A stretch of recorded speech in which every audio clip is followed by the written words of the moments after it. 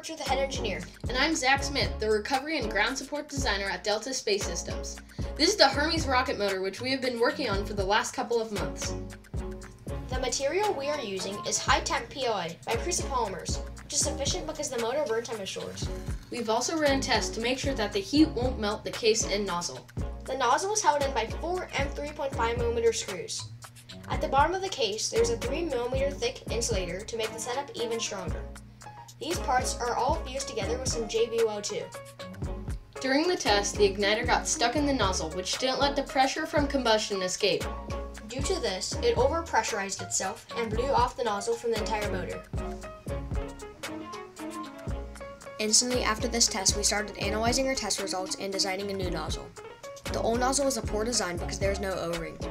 The new nozzle forces the O-ring against the case to prevent any pressure leaks. Now here's the most recent test. The nozzle performed as expected, but there's too much thrust, which resulted in the nozzle flying down out of the mount. It then flipped over and flew out of sight. Then the insulator came back down and landed next to the stand. Now we will design a new version of the motor, which will use finer propellant in a better controlled environment, a better nozzle geometry, and a annealed case. The case will be able to withstand much higher temperatures and pressures once it's annealed. I hope you liked the complete analysis of the Hermes 1 and 2 static fires. Although these two tests were failures, we got helpful data to create the next generation of rocket technology. I'm Cole. Thanks for watching, and I'll see you at the launch site.